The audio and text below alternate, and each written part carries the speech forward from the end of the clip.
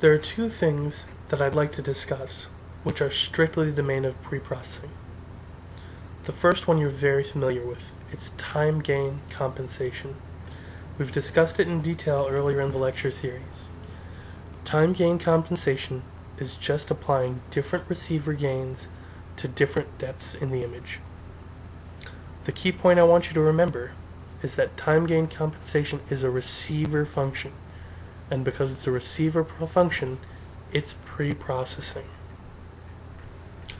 The next thing is slightly more complicated. It's called logarithmic compression.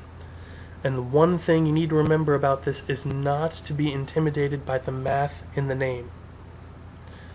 What logarithmic compression is requires a little discussion of dynamic range. Remember, dynamic range is the ratio of the lowest signal we have to the highest signal we have. Compression is just a term for making this large dynamic range small, and we'd like to do it without losing too much information. It's really important because even if our display could display the entire dynamic range of the transducer, the human eye has a much smaller dynamic range than the ultrasound receiver, or the image memory, or the display screen. So we need to compress down that signal just so that we can see all of the information we have. The way that most ultrasound machines do this is with logarithmic compression. You may remember the log function from its use as an instrument of torture in high school. I don't want you to be afraid of the log. I want you to remember that the log makes your life easier. The log is basically just taking whatever the exponent is of your number and representing the number as that. For example, we could compress a signal consisting of the numbers 10, 100, 1000, and 10,000 using logarithmic compression down to 1, 2, 3, 4. That's going from a dynamic range of 1,000, from 10 to 10,000, to a dynamic range of 4. Practically speaking, what logarithmic compression means is that small signals become bigger, and big signals become smaller. So your signals get pushed closer together, but you don't lose too much information. That's really all that has to be done in preprocessing. Now let's talk about what has to be done in post-processing. Well, the really important one you use all the time. Freeze frame and Cineloop. Whenever you hit the freeze button, we display the most recent frame that's been stored from memory. And whenever you scroll back and forth to those most recent images, you're scrolling through the Cineloop. Remember, the transducer frame rate is not the same as the display frame rate. Our transducer is taking pictures faster than our display, our TV can display them. So the problem here is that we need to scan in real time. I want to still be able to see the most current image when I'm looking at the screen. But I also don't want to lose those frames the transducer is producing, because one of those frames might be the frame that I really need. The solution is the Cineloop.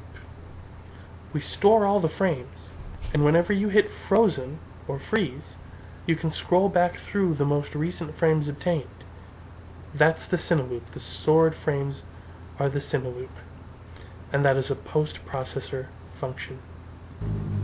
The other thing that needs to be done in post-processing is read zoom, because read zoom starts from an image that's stored in memory, and it displays that zoomed area over the entire screen. It doesn't add any new pixels, it just stretches the ones that are already there. It doesn't use any more ultrasound. It does need to be done in post-processing because it is a read function. As we have previously alluded to, many functions can be done in either pre-processing or post-processing. On modern machines, because we have very fast computers and lots of memory, these things are almost exclusively done in post-processing. The first of these things is called frame averaging. This is another partial solution to the problem of having more frames coming from the transducer than we can display on the screen. We take multiple frames from the CineLoop, and we average the pixel values from those frames to produce the frame that you see on the screen. This does a pretty good job of reducing artifacts, and often improves image quality, but it does so at the cost of reducing temporal resolution. Because if you see a frame that takes place over the time frame of 4 frames gathered from the transducer, your ability to see individual frames in individual spots of time is reduced. A more advanced version of this technique is called persistence. In persistence, every frame you see is a weighted average of multiple previous frames, with the most weight given to the most recent frames. We've saved the most important of these processing features for last: fill-in interpolation. Remember that when we talked about the image produced by the transducer, we said that it may have many different shapes based on the transducer morphology. Some of these shapes, like curvilinear or phased array, may have large gaps between pixels in the far field. Without interpolation, the final image the scan converter produced would be multiple lines with huge gaps between them.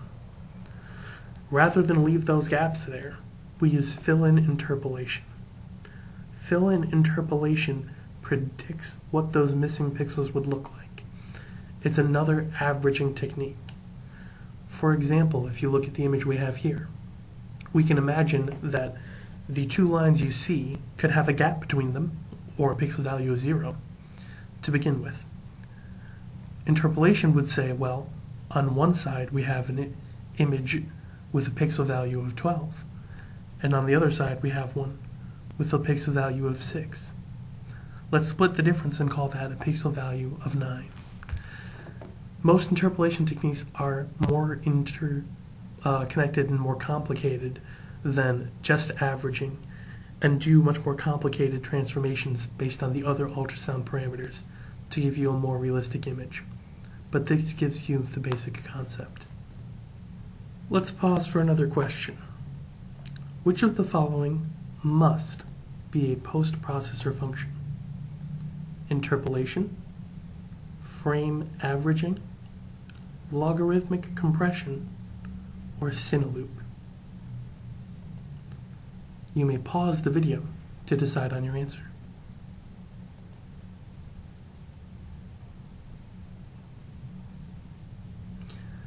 The answer is CineLoop. Remember that the CineLoop is part of that freeze frame technology, and it displays all of the frames that have recently been put into memory. To do that, you need to have those frames already assembled, so it's a post-processing technique. Let's move on to display devices.